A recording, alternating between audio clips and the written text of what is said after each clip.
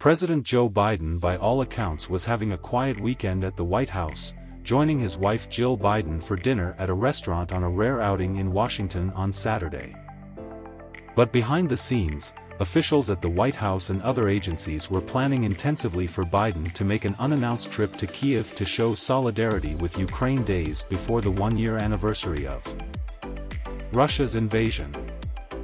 White House officials said Biden was taken to Joint Base Andrews outside of Washington and departed at 4:15 a.m. on Sunday aboard an Air Force jet, accompanied by a handful of aides.